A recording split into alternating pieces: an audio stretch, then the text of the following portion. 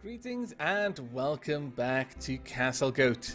In your absence since... Oh my god. Really?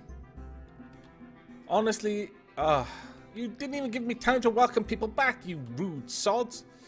Okay, well. Too long, didn't read version. The trader came in, I checked out what they had. The only thing worth having was wool, which came to a grand total of 28 gnome bucks. So I just traded off some, I can't even remember what it was that I traded. Something very, very lacking in value. And we bought the wool. I didn't bother recording it because for the sake of buying 28 gnome bucks worth of wool, I thought you could live without seeing the market screen for that. But now we are being invaded by mants. Damn it. Okay, ring the alarm bell, please. And whilst you're all doing that, please get into the correct man-slaying uniforms. And Frenzy. And the militia commander should get into their captain uniform. Okay. Right, how many mans are we dealing with? We've got one there, one there, and how many here?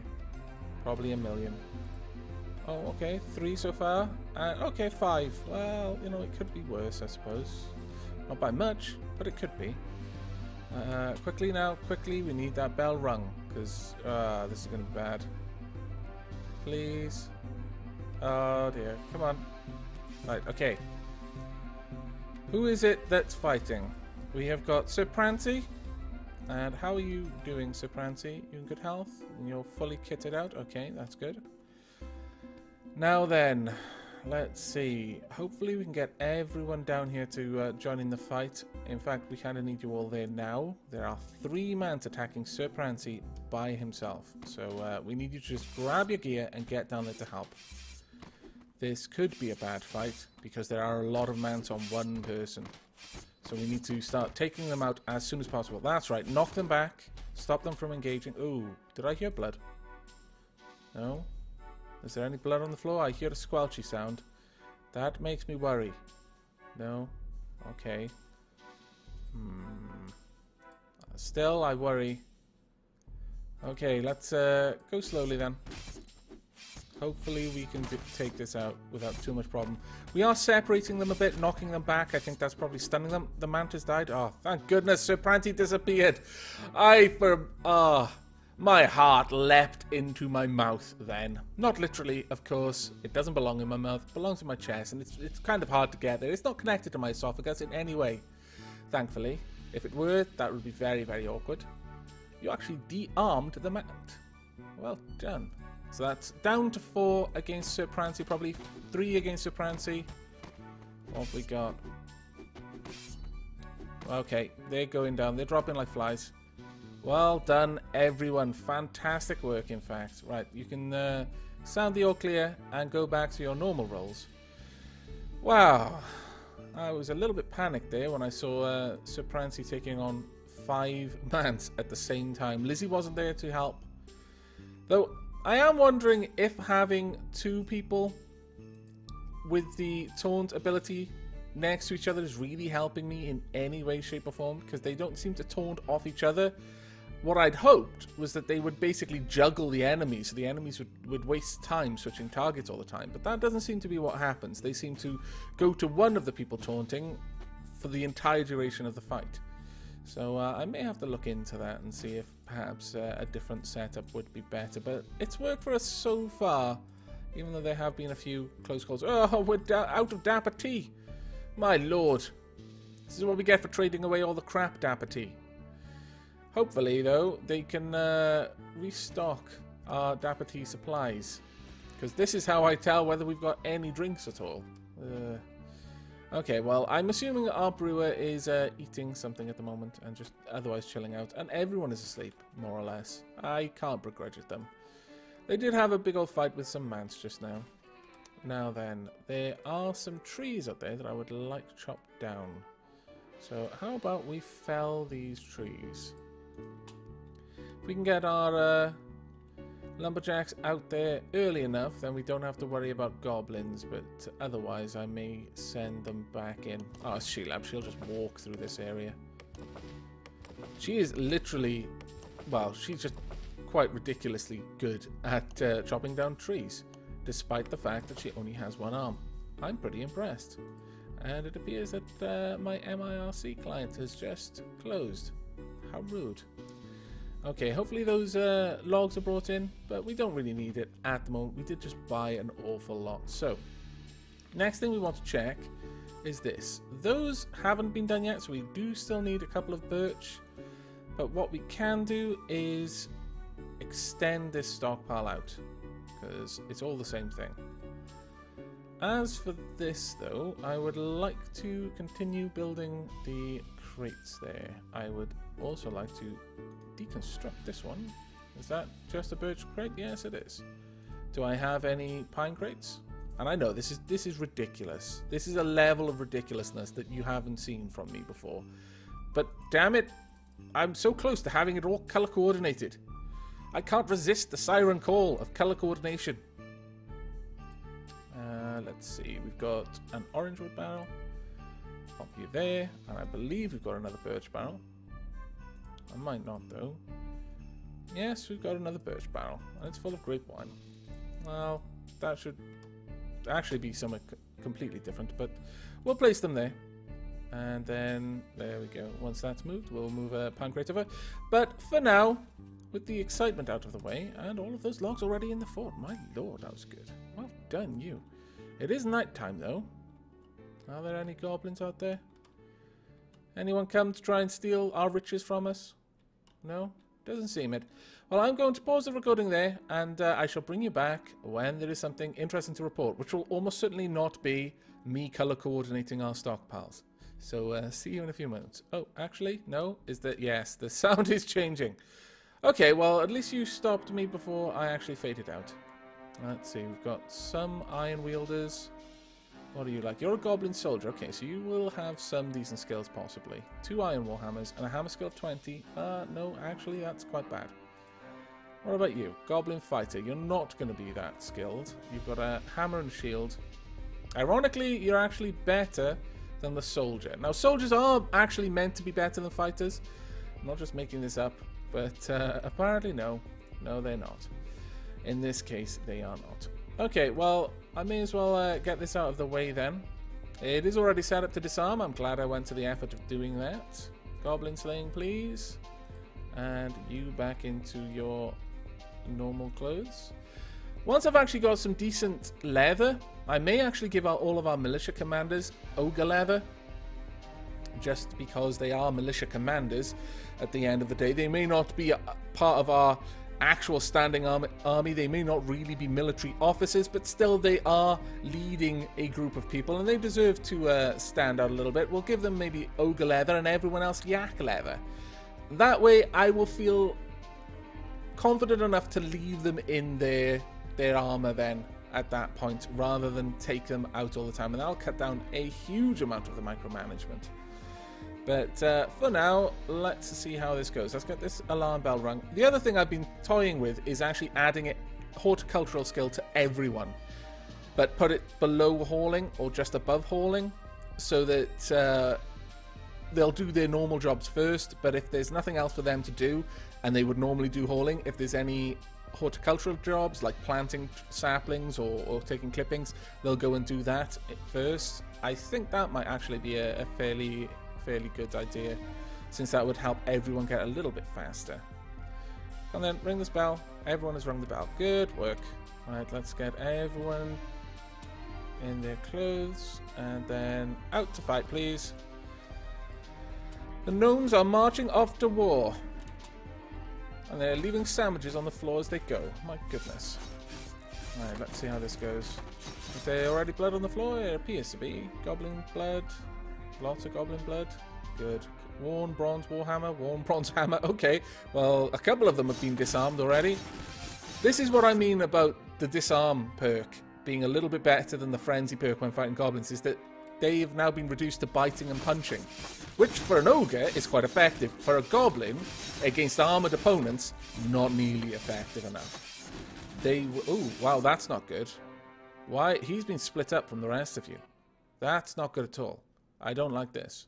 Who's there? Flying Staples. Okay, we've got the vampire, me, Alanra, our goddess of war. Troll of Reason, our labourer, but we don't actually have any of the military in this group. That's interesting. I wonder if they are actually still taunted, if they're like dazed and trying to get back to the fight, or if they are actually fighting back. No, it looked like they were taunted still. They were trying to get back to the opponents. Those hammers coming really useful in just splitting up the enemy and preventing them from really getting involved in the fight. Get back in there, you bunch of cowards. Come on, they're wearing a helmet. That's all they've got. You don't need to be afraid of them. Okay, on that note, I am going to fade out now. I will, I think, set up the horticultural skill, as I was suggesting, whilst we're faded out, and get the door rebuilt. But I shall see you back here when there is something interesting going on, so hopefully only a few minutes. Okay, I've brought you back because we appear to have finished the statues. So I'm going to get rid of some of these. Let's deconstruct the... Let's get rid of the granite ones, since I'm more likely to put those somewhere else. And as soon as those are moved, we'll place down the copper statues that we've put together.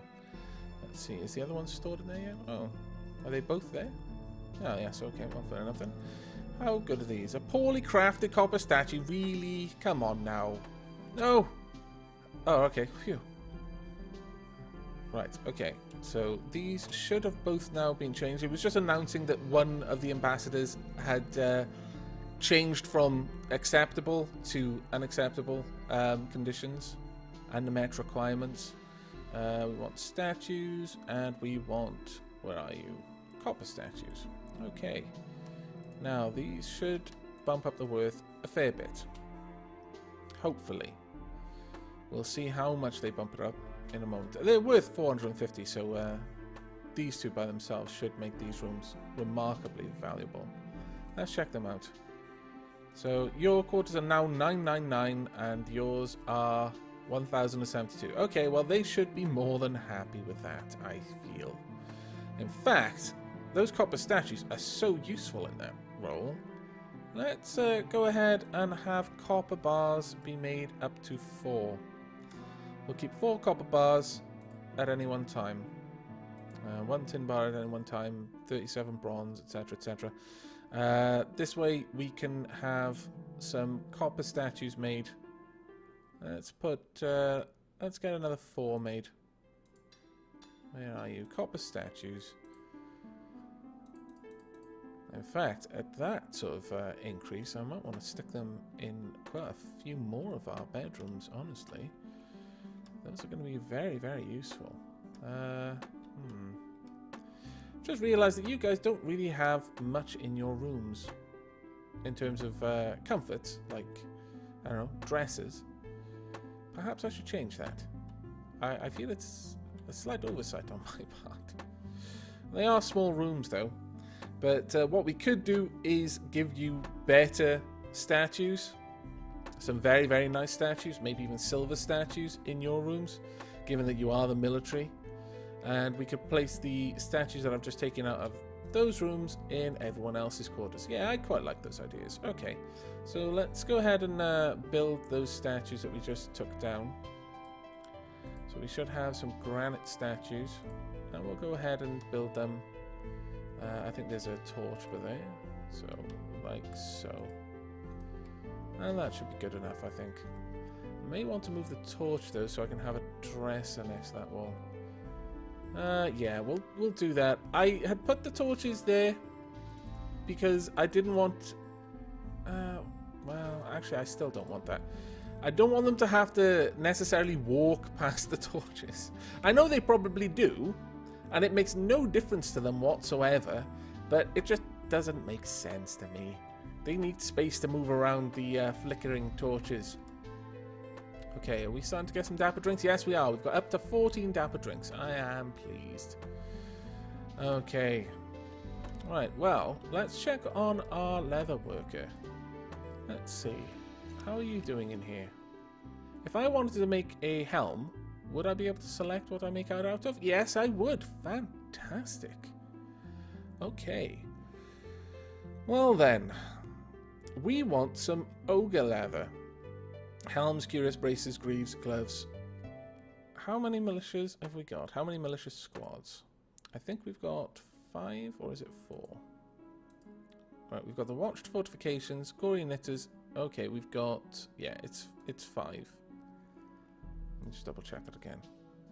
Yeah, it's 5. So we want at least 5 ogre leather setups, and this will be roughly equivalent to bronze. It's not quite as good. Actually, it might be equivalent to iron. I can't remember now. But basically, the leather and the metal that it's equivalent to. So, for example, 2-headed ogre leather is equivalent to steel. And what they do is they swap one of their defenses. They've got exactly the same statistics and resistances overall, but whereas the leather will be better against blunt and worse against cutting, the metal will be better against cutting and worse against blunt. But they literally swap their resistances, so it's just that one slight difference. They're worth the same as well. So let's go ahead and get a leather helm made of ogre leather panels and wool padding and wool strings. We want, for now, 1. And then once we've got that one equipped, we'll make it 2. And so on and so forth, just so that we've got the whole squad set up properly. Because I don't want it to say, right, make 5 helms, and that's all they make. They don't make one full suit. They go through the helms, and then the cuirasses, and so on and so forth. So I'd much prefer it to be done like this. So we want wool padding again. And I am specifying because we do have cotton string and cotton padding about the fort.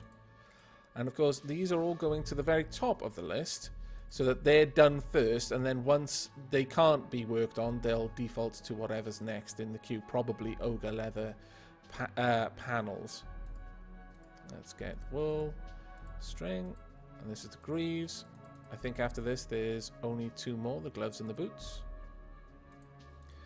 And then we will finally be starting to make our ogre leather. Now, the nice thing with this as well is I can, well, I could have our 2 labourers. Instead of making this for our militia straight away, I could move our 2 labourers into our actual military. That is quite tempting, honestly.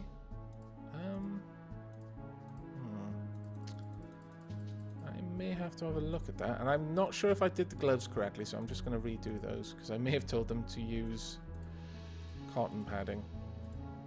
There we go. All right. Yeah, all right then. We'll do that. I suppose we should. The labourers can actually then just work purely on. Actually, I should probably go ahead with what I said before. No, not 42. And then move one of them at a time rather than trying to do this. Otherwise, I will still run into the same problem that I was describing just now.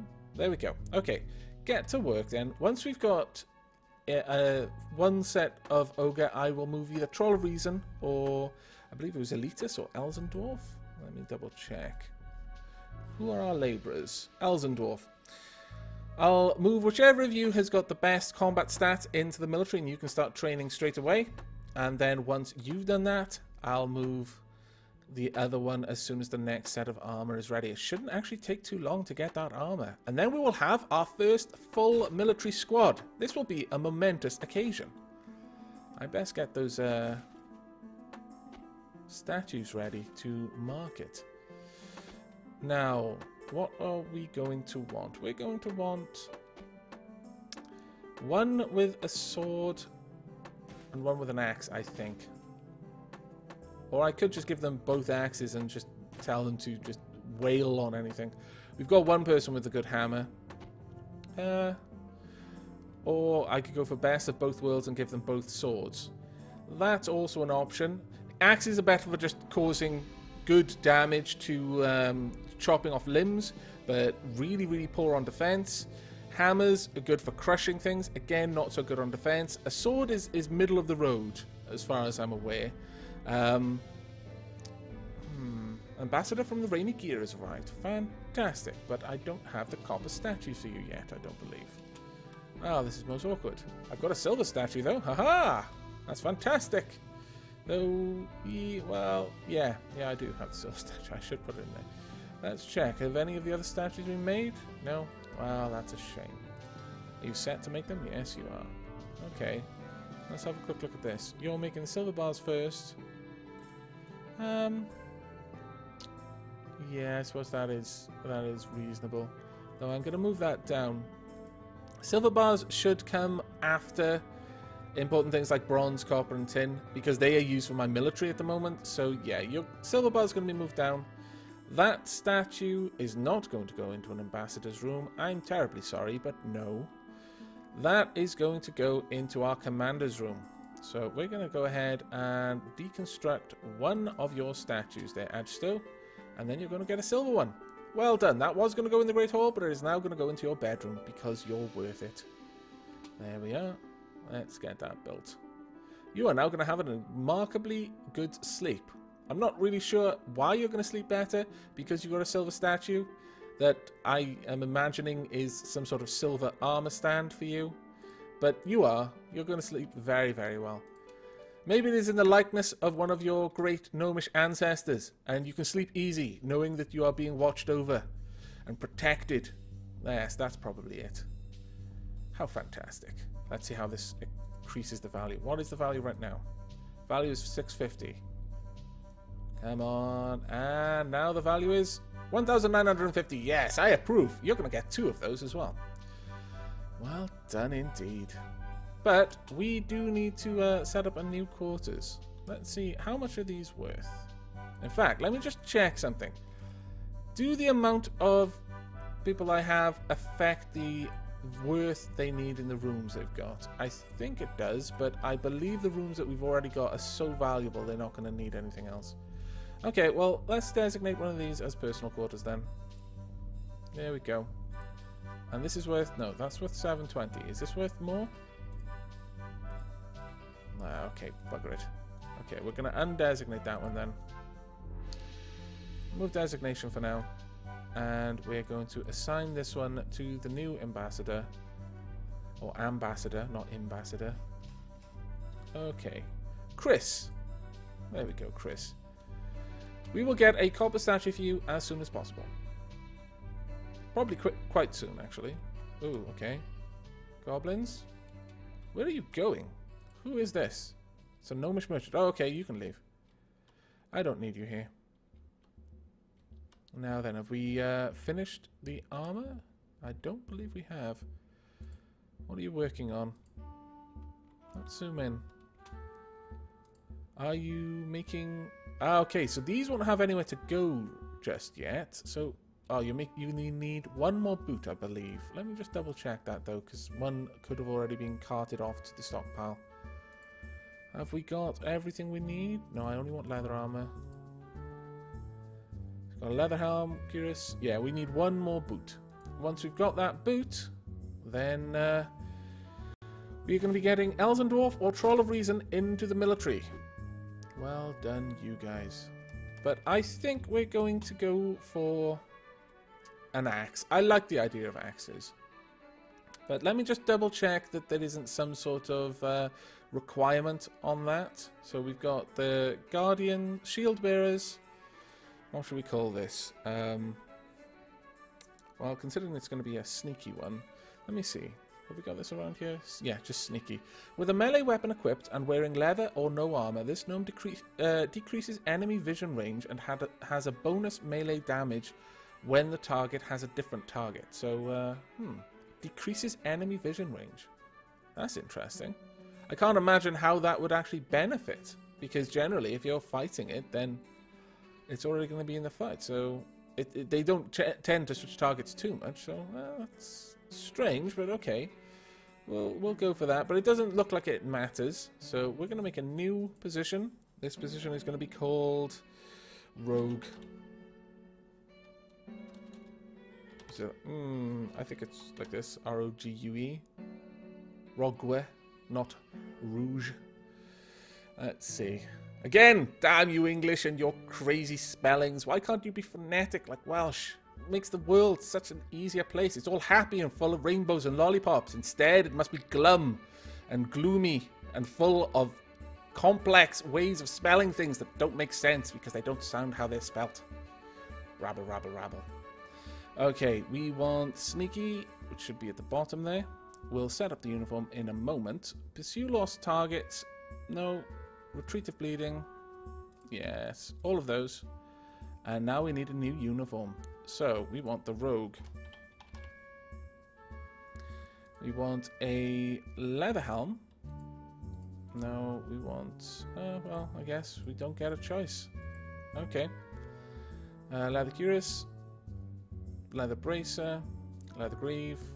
Leather glove.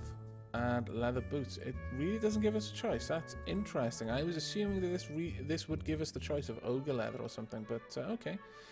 We do want a bronze shield, though. Oh, wait. Would a bronze shield count against them? No, because it would be counted as a weapon.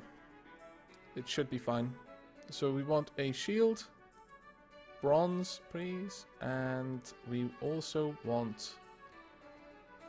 Well, as much as I would like to go with axe, I'm going to go with sword because that makes more sense for a rogue. We can imagine it's a short sword. So we'll have bronze swords. There we go. That is the rogue setup. So where are you, rogue? I'll give you the rogue uniform. I might change that name, actually, a little bit later. Oh, I know what we'll call it. We'll call it the assassin position wearing the rogue uniform. That makes all kinds of sense. Now then, poisonous ancients. Your 2 vacant positions. Wow. Actually, I need to change the formation first. Let's go to garrison. The last 2 positions will be assassin positions. I can only assume that that is the assassin. Yes, it is. Fantastic. Go away, stupid pop-up.